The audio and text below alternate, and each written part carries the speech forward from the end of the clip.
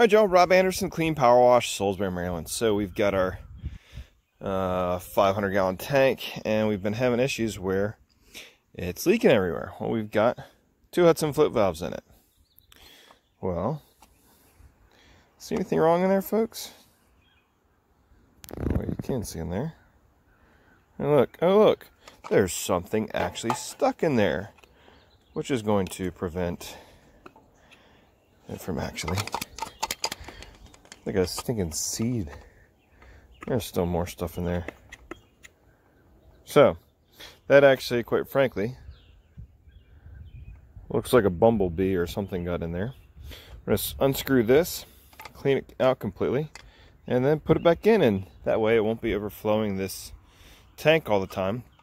At night, what we do, basically when the guys are done for the day, is we go ahead and fill up the tank. We just hook it up to our manifold system over there. Sorry, it's blurry there.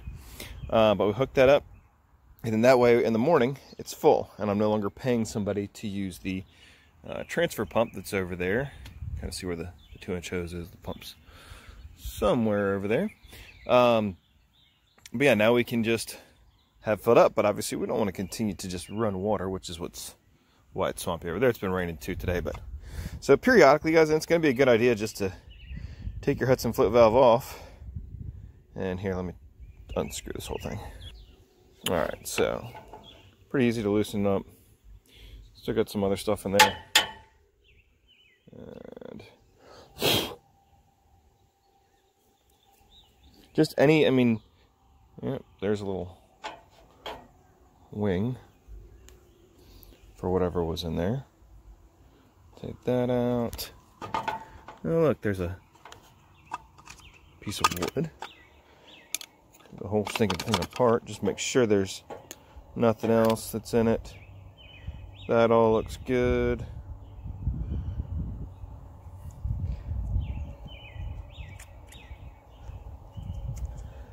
That's good.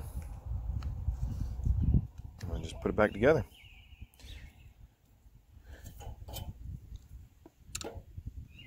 That goes right on top. So get threaded in. It's actually the point where I was going to swap out the whole float valve. And so another thing just to keep in mind with this, and your employees should be in the habit of doing this, is that when you get to a water spigot, turn it on, make sure it works, make sure there's no other bugs, guts, or whatever else that could be in there, and then hook your, turn it off, then hook your hose up, and then you'll be good to go. This is also why we don't use customers' water hoses at their house. Or if we have to, we'll turn their water on, same thing, same process, just to make sure it's good and clear to go. This is just something really simple. Float valve just, pushes up there when the water gets high enough, and it shuts the water flow off. I'm going to put this in, and we'll turn on, make sure that it's actually working properly, and then we should be good to go.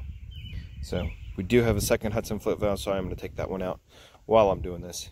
Have a great day. See ya. Just a follow up to that video, and we'll put them all together, but this is your actual filter that a lot of people, myself included, normally remove. This one's on our secondary line, but that can help trap debris up top so it doesn't stop the function of it. But a lot of people complain that stops the flow too much. We checked in here, clean as a whistle, and put that back in. Tighten that up.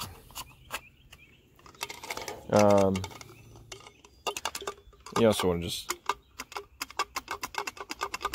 make sure that freely moves to shut the flow of water off there. So again, we're going to reinstall this. That's it.